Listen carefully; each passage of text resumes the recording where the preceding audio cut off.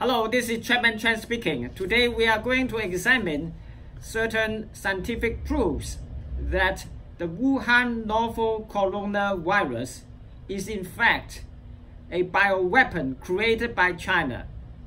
As can be seen from a number of academic articles published by the Wuhan Institute of Virology, it has by genetic engineering reversed the dampened but not yet dysfunctional sting pathway of the bats to make even them sick. Sting is the abbreviation for stimulator of interferon gene. We are aware that the bats have a very special, unique response to the invasion of viruses. Other mammals, in the face of invasion of viruses, would put up a very overreactive response, which would even attack their own cells, and which is, of course, very dangerous because it causes various kinds of inflammation. On the other hand, the bats are very clever. They put up a balanced but yet effective interferon response to the threat of viruses. The Institute has also researched super mutant coronavirus strains that beat or surmount the innate immunity of bats, and which at present appear to be out in the wild. Meanwhile, scientists from the New Delhi, University of Delhi, and the Indian Institute of Technology published an article on the last day of January.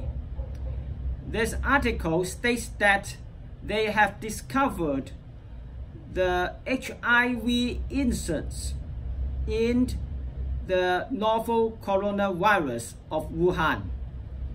And they have also discovered protein specific or unique to HIV in the DNA arrangement of this novel coronavirus of Wuhan. This is very unusual because HIV does not exist in novel coronavirus in nature. And also, the protein of DNA of HIV makes it possible or enables the coronavirus of Wuhan to identify human cells and to attach to human cells. We must know that in nature, in the past, it was impossible for bats to transmit coronavirus to human beings. But now it is possible, probably because of these insertions of the HIV protein into the DNA arrangement of the novel coronavirus.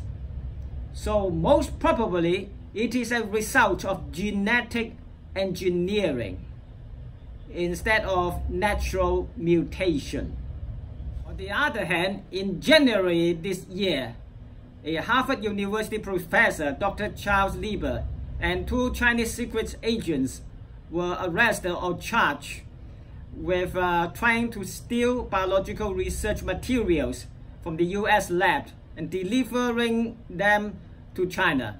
Furthermore, a scientist from China who was working in a top laboratory in Canada was arrested in July last year for stealing viruses from the lab and delivering them to the Wuhan Institute of Virology in China. From this from this incident, we can infer that the Wuhan Institute of China, or the CCP, has tried to steal deadly viruses from Canada and from the USA, and then they would perform genetic engineering upon these viruses, rendering them into a super bug that would serve as a most powerful bioweapon, possibly for killing true Hong Kongers, for killing the Hong Kong time revolutionaries, and also for attacking the USA. But somehow, in the process, this deadly virus managed to escape from the lab, and which is now causing the most terrible pandemic in China, and which is spreading all over to the world.